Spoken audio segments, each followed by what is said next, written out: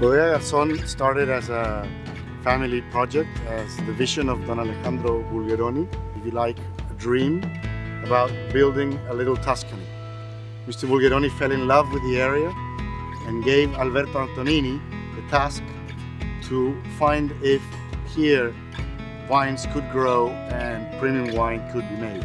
La relación que de inmediato, digamos, se me armó con este lugar fue tan buena que le dije un sí, digamos así, con mucha convicción. Los vinos de BodegaGarzon son en gran parte expresión del lugar de origen de la uva. Es un suelo especial porque es la alteración de un granito que se llama balastro, que le entrega al vino, digamos, mucha energía, mucha mineralidad, mucha tensión, elegancia.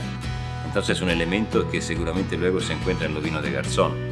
Una cercanía de unos 20 kilómetros del Océano Atlántico, lo cual otorga este viento que hay ahora, esta brisa marina, lo cual atempera las temperaturas altas del verano, en lo cual obtenemos uvas de alta calidad porque madura muy bien la pulpa, la semilla y la cáscara. Los vinos de Garzón son únicos, pueden considerarse únicos porque son fieles a su terruño. Representan claramente lo que es el terruño de Garzón, su biodiversidad, su cercanía al océano y las características de su suelo. La mineralidad que logramos en los vinos de Garzón son nada más y nada menos que expresión auténtica de nuestro terruño.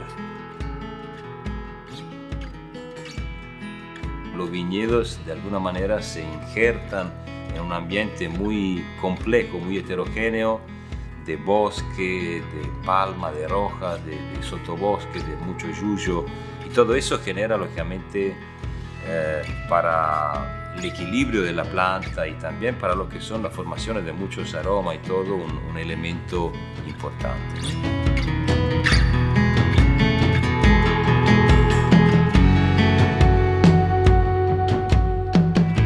The building that took 6 years to build is as sustainable as it gets. The construction is made for the experience of our guests, of our visitors. It has an amazing tourism circuit into the winery that is built on the granite rock, and it also has a fabulous restaurant that seats more than 100 people but has the quality and top level of a Francis Malman directed restaurant.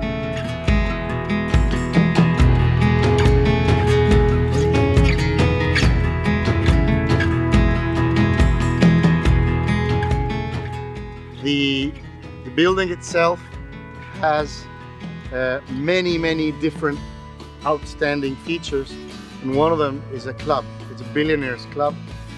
Not only there is a vinification or micro winery with caves where the members can make their own wine, but there also has a little bit like a gentleman's club with a reception area, as well as a private lunching and dining section, and eventually will give you access as a member to the exclusive golf course, a beach club, a relais chateau spa in the vineyards, as well as the possibility of making your own wines.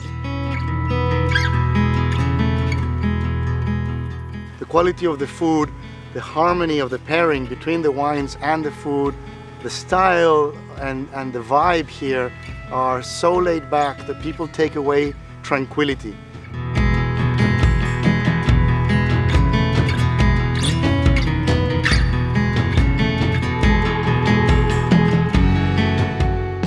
Tú mira hoy de esta ventana, digamos, lo que es Garzón, y no es un ambiente en el cual, digamos, se ha entrado, digamos, con fuerza, con violencia. Es un ambiente en el cual se ha, digamos, ¿cómo decir?, injertado la viña.